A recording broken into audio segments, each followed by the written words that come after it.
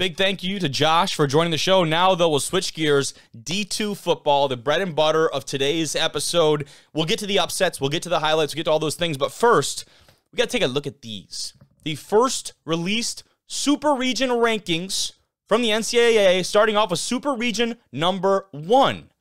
Atop that list, the 2 undefeated teams I mentioned in the opener, Charleston, Kutztown. Then you go down some other PSAC foes in California, Slippery Rock. Number 5 is Ashland at the 7-2 record. You've got East Stroudsburg and Findlay rounding out that top 7. Just on the outside looking in, you have New Haven, Tiffin, and Assumption.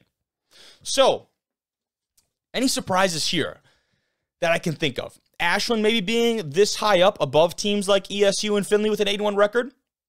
Potentially. You look at the strength of schedule from Ashland, though, and the Eagles and what they've put up with this year, it may be not so surprising.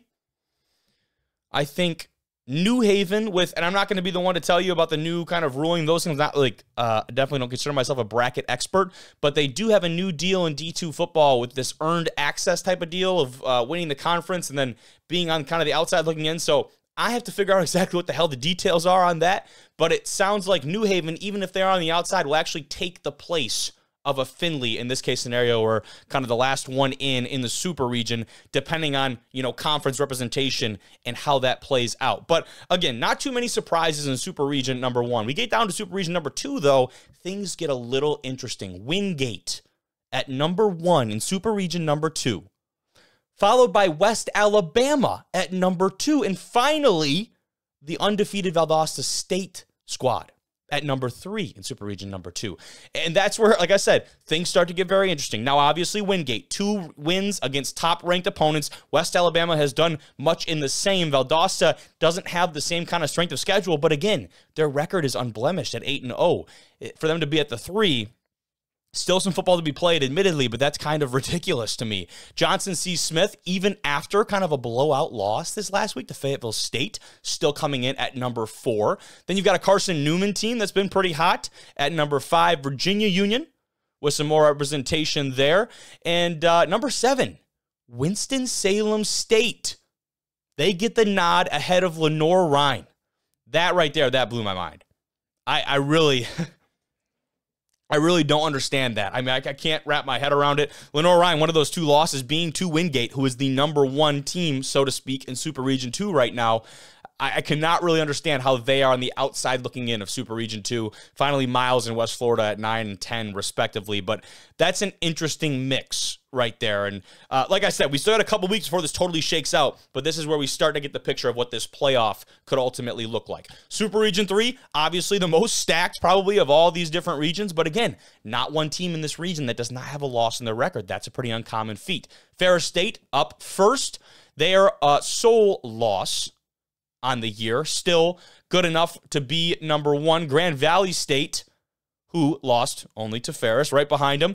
Pittsburgh State, who beat that Ferris State squad in week 0. They're right there with that second loss, still ranked number 3 because of that strength of schedule and some other factors. Central Oklahoma, also out of the MIAA, right there behind the Gorillas. Then you've got Ouachita Baptist, ranked right above Harding, 5 and 6 respectively, some GAC representation, even after the loss of Southern Nazarene. So it'd be interesting to see if Ouachita had not lost last week to Southern Nazarene.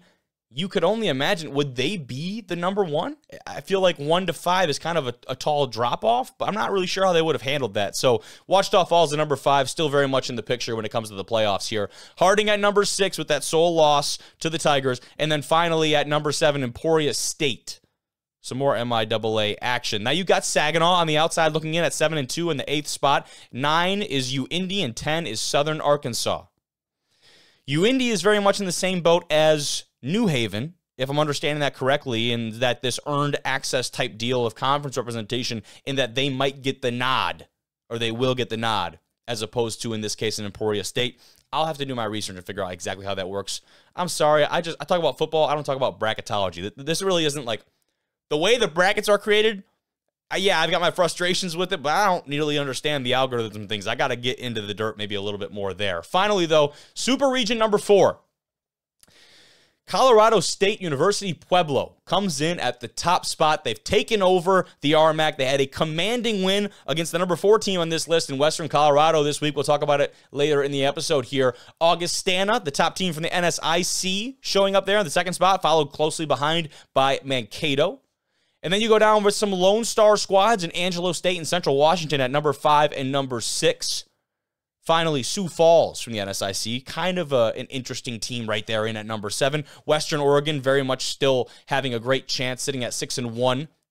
And you might be wondering, this is week 9 that we're talking about, a week 9 recap. Why is Western Oregon 6-1? That's only 7 games. They played 2 games against Division I opponents, and those do not count. See the overall Division II record. Those do not count. Going to that record. So that's why Western Oregon is only at 6-1. And you got Mesa and Colorado School of Mines all the way down at the 10 spot is something that we certainly are not familiar with, at least in the recent history of Division II football. Mines has certainly dropped off a little bit, still very much a prominent team, and still, depending on how some things shake out, could be on one of those kind of last spots and we get one of those last bids into the playoff. But that is kind of the look right now at the Division II playoff. If the games and everything were to just be all canceled and we had to start the playoff today, that would be your field. I'd be very curious for you guys to let me know what teams you think are being absolutely snubbed and maybe what teams are ranked way too high. This team does not deserve X, Y, and Z. Let me know. Talk about it. But we'll keep moving on because it is what it is.